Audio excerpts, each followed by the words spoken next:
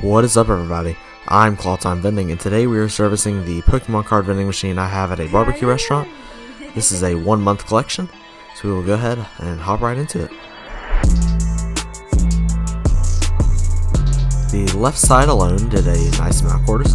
It did just shy of $100. And the right side has a nice amount as well. A lot more, actually. This brings the total collected to $258. The product cost was $54.18 for a total profit of $203.82 for the month.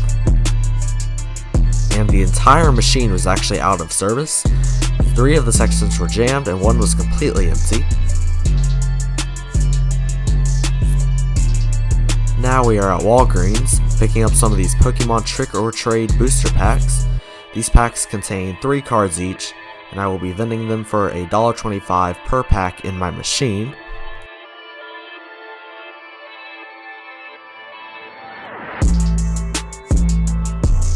And now I am going to be changing the price.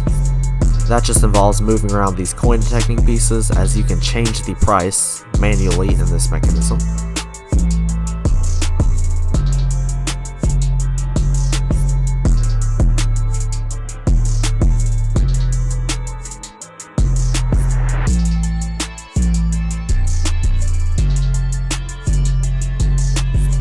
And I do plan on getting a better display soon. I plan to print one out, but this handwritten one will have to do for now.